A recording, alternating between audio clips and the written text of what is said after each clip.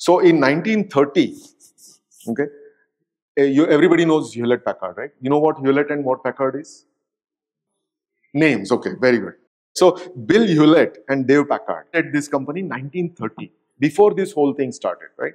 And they were building instruments, and it was a hit company at that time. So it was one of the big companies. And the picture that you're seeing is actually the garage picture where the company got started. And so you can kind of appreciate it, how simple that garage was. So basically, the interesting story is, so now we call it HP, correct? Similarly,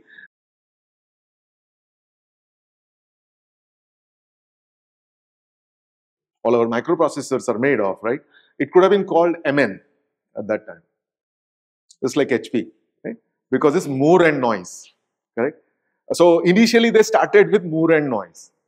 But what does that sound like? More noise. More noise, right? So they said, nahi, nahi, ye to barabar nahi hai, right?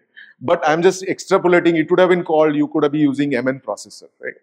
So, so basically, why I'm telling you about HP is, HP was one of the largest buyers of semiconductors. Okay, so everyone respected HP, and they were purchasing DRAMs. They were trying to build computers, so they took the chips from everybody and DRAMs from Intel, and they're putting it together. And one of the, I don't remember his name. His first name is Robert. So he was a very pragmatic person, right? So he said, "I will not buy anything until I verify." So he took chips from Japan, and he took from all the, like, Intel, everyone. And he found that Japanese chips were 10x better. Okay. So then they are more reliable. The failure rate was like 0.2% with Japanese chips. And then 0.02%. Okay. And then the American chips was 0.2%. So then, basically, the reason I'm telling you this story is that USA was focused on innovation. We'll do something new. I mean, all the innovations happened there. And if you remember, what was Russia doing? Copy. They were copying. They were taking whatever US has done, and they just said they're literally copying it. Now, copying worked for big things, right? You're making a big equipment, you can separate things out and you put it together, but didn't work for small things, because it wasn't just the small thing, but it was the like, what is the pressure, what is the temperature, how long you have to keep. All those things are difficult to reverse engineer. So they really didn't. I mean, they tried hard, but they didn't make it, right? And what did Japan do? License it. They initially got license. So pehle license karke le liya, and then they try to make it better. That's what point I'm trying to make here is, so they were focused on implementation. And once they focused on implementation, they just made it like n times better, right? Every time they refined everything like perfection. So the reason I'm telling you is that they took the chips which are from US and they built products. And they refined the process of taking chips and making products really well, correct? And who was the person? Akio. So the important part is Akio Morita. And what was his family business? That you should never forget. Sake, not wine. So what he did was he created something called a brand value. So Japanese people were looked at inferiorly by world and United States after the World War and all that stuff happened, because hum log acha kaam karte, aap to copy kar lo, right? You make multiple, but then suddenly they got better. The stuff that they made was better. They actually started making their own chips, and it was in US interest to give them something, right? Why? If they don't give them something, what would have happened?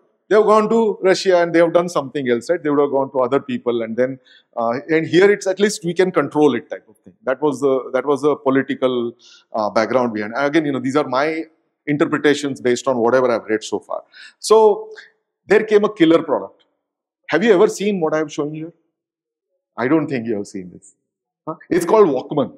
Now you may have seen the younger sister of this, right? The tiny MP3 Walkmans or something. But this was a big piece. I mean, it wasn't as big as you're seeing it here. It could, I mean, this was like, for me, it was the most desired product when I was in school, right?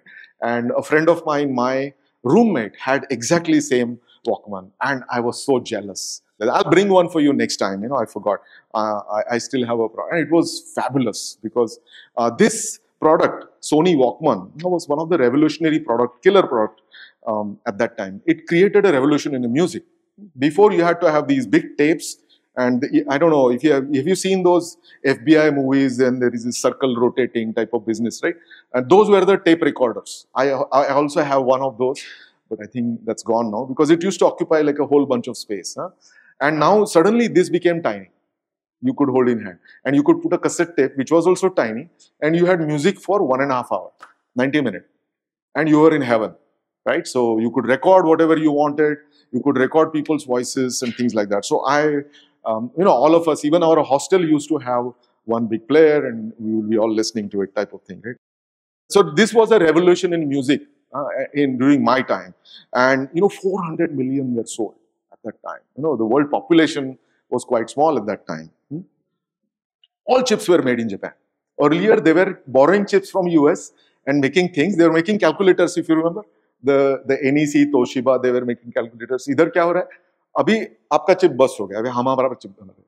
So they made their own chips, and then they made this product, all chips made in Japan. And basically, Akio Morita single-handedly changed the perception of Japan. This is such a big thing, right? And the reason I'm telling you this story so passionately is we have an opportunity. We have an opportunity to change our perception in the world because they were at the same location where we are today, right? So think about that and think about what we can do. We are in trouble. We don't have our own chip plant, correct? All of you know, right? And here is a chance for us to do something better than the world. And it's coming. It will happen. That's the reason I'm doing precisely this for you, right?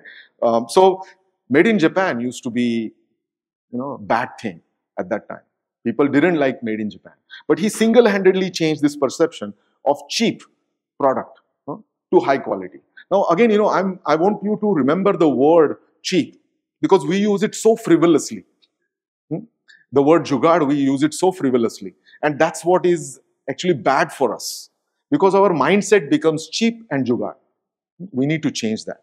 And if there is something that you could take from today's lecture is remember that. Okay, don't be cheap and jugaad wala. We have to do something better than everyone else. Okay, so this product I'll show you. I mean, it's phenomenal. Still works, right? I mean, it's after so many years. So Japan basically started getting off ahead of US. That's what was going on. No defense spending. Taranhari, United States, right? Because that was the deal. Unhone atom bomb dal diya. Bola ki haan, abhi aapko hum sambhalenge karke. So they were saying ki you cannot have your own because they know if Japanese people will have some their own military and things like that, things will be hell for rest of the world, right? Because they could go to anybody else. So they said, nahi, aap apna khali kaam karo. Defense hum dekh lenge, correct? And there are lots of politics that happened, which I cannot get through, but that was one of the main things which they had an advantage. Japan had an advantage. And then interest rates. I don't think you will have an appreciation for interest rate, but to start a company, you need money. And for that money, you have to pay interest. So if the interest rates are high, then the cost of the capital is very high. And so as a result of which, basically, if your interest rates are low, then they could pump money into capital investment. That's exactly what they did. And then they were very nationalistic. All of us are nationalistic, right? So, but then we have this piece. We have being nationalistic piece is there. That's the point I'm trying to make it to you. And they basically said everything. थोड़ा दर्द होगा तो भी चलेगा, लेकिन हम लोग invest Japan में ही करेंगे. So we will buy everything from Japanese manufacturer. We will not take anything, which is where we are going right now. Make in India, made in India. We are going in that direction. So DRAM, which was invented in United States by Intel, not invented. Bob Dennard, right? IBM, he invented the DRAM. He started with the DRAM, and Intel kind of identified that as a key product. हम लोग इसमें काम करेंगे. They had 100% market share, and it went to 2%.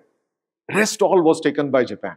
It was such a landslide, lopsided thing. So as a result of which, there was a lot of politics, which we will not get into. Basically, US and Japan, there was a tug of war, and the people in US started crying. They said, nahi. Then there was a schizophrenic relationship between United States companies and the government. So they don't want government anywhere close to them. हम लोग को हमारा invention करने दो. But whenever it hurts, like neighbor ke kids, they're annoying you, right? Then you go to your mom. Otherwise, you don't want to be with your mom, right? So same thing happened with them. They were complaining to the United States government. You have to get involved. हमारा फट रहा है इधर. सारा DRAM इन लोगों ने भगा लिया. हमने बनाया हमको पैसा नहीं मिल रहा है. ऐसे मतलब there are all this stuff. I'm just kind of highly simplifying and generalizing so that you understand what was going on. So then the next thing that happened that hit like a rock, right, is lithography. Because chip banana hai to you are dependent on how finely you can define your transistor. Okay. So there was a company in US called GCA. That company was really good at building the equipment, building the lithography equipment. And this was a military type of company. They were making lenses. And then they said like, we military ke liye enough ho gaya, paisa nahi mil raha hai. So let's make it for integrated circuit. So they started making all these equipment and they were super good. And then the biggest invention that came, do you remember I showed you that flipped microscope business? You know how that was like a, I forgot the name, Norni, right? Uska invention tha. So similarly here, the invention was stepper. So first you had to expose each piece. Now there was a stepper. So the stepper meaning I can do multiple things on the same wafer type of thing. So that was the major innovation by GCA, and that went everywhere. After certain time, ना ये fight चालू हो गया US and Japan में. उन्होंने बोला हम लोग आपको GCA का माल देंगे नहीं. तो जापान ने बोला ठीक है मत दो हम लोग बनाते हैं.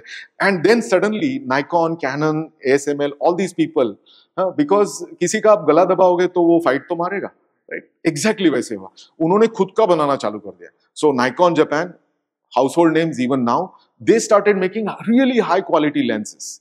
Okay, and then ASML is also it's from Europe, and they started doing their own work, and they eventually GCA died, literally died. The United States companies, everyone poured money like hell to keep it alive. But there was a major issue with their management, and they were guzzling money like anything without high quality product. Innovation was there, but implementation and that perfection was not there. So GCA died, and then what happened? As soon as GCA died, the ball game completely changed. Now you have to depend on outside source to build all for lithography equipment. Right? So Japan has 70% market share at that time of making the lithography equipment. So suddenly, do you see the transformation that happened? Japan was in a state where they were just waiting from Japan, USA. De do hame kuch to karne ke liye. From that, they went into the driver's seat. So they are making all the equipment. Now the United States has to depend on the Japan. So it's an interesting, what happened in history can tell us a lot about what is going to happen in the future. Right, so basically semiconductors. Jerry Sanders, he is one name you should know, a very flamboyant personality. He started a company called AMD. So he was he started AMD, he was a founder. But before that, again, the root is which company? Fairchild. He was at Fairchild. Gordon Moore, then Noyce, Andy Grove, and Jerry Sanders. All left about the same time. Fairchild.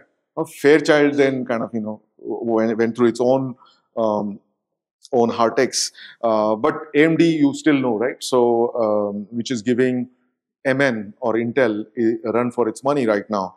Jerry Sanders used to say that semiconductor is like crude oil now, and this is what I'm saying. But Japan was like a Middle East now suddenly, right? Everybody was dependent on Middle East. Is for oil, right? So then at that time, Japan was looking like a Middle East. So they had cornered everything. That's all the story I have today. Okay, thank you. I'll see you next time.